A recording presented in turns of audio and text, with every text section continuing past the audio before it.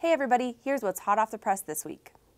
The Wyoming Financial Transparency Working Group met earlier this week. It's a group led by Governor Mark Gordon and State Auditor Christy Racinas, dedicated to try to improve transparency of the state government.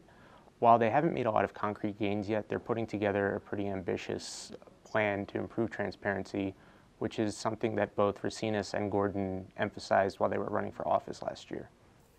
Roger Black faced his second sentencing in 4th Judicial District Court on Tuesday. He faces up to 25 years in prison for 6 felony counts. I recently visited Claremont to learn more about love and logic principles and how they're incorporating that into classrooms. It's basically a program that focuses on positivity and presenting students with choices to ideally better manage a classroom. Be looking out for an article about our FAB keynote speaker, Elizabeth Gilbert, on Saturday.